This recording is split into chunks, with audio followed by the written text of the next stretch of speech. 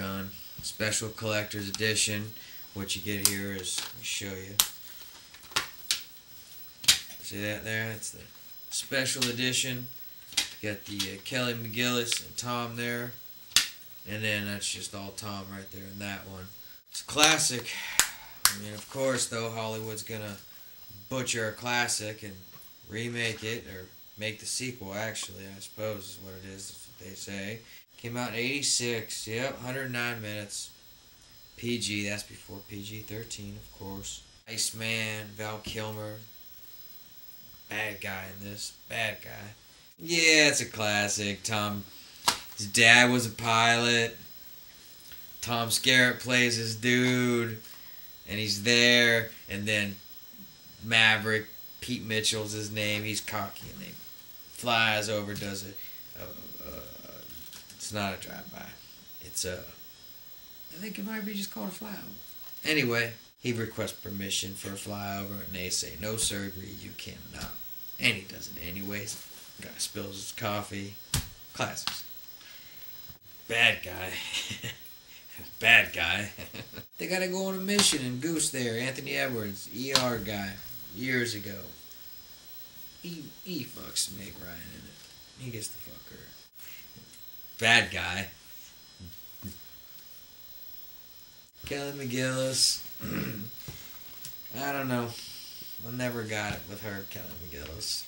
I don't think she's hot. But I think they wanted to get a man. So, anyway. Well, on a scale of 1 to 10, I give Top Gun I give it a 10. Just fuck you. Who cares? For picture quality, cinematography, I give it a 10. For music videos, Kenny Loggins. This here is on the special features. Music video to Danger Zone. I mean, who doesn't want to watch Kenny Loggins singing Danger Zone? That's a good time.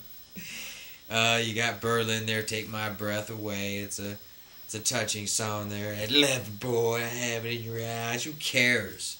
Who fucking cares? Special features are not rated, so don't have your children in the room when they show Kelly McGillis' pussy.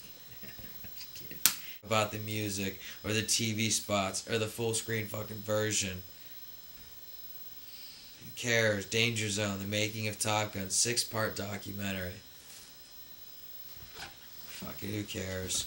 And for plenty of mancock throughout, I give it a 10.5. Yeah, Zeke Patton signing off. After this movie, of course, Tom went ahead and became a pilot, or, you know, he's such a method actor, he got his pilot's license for doing this movie, and became a full-on pilot, and quit acting for, shit, how long was that? 3 years, and he was in the Iraqi War.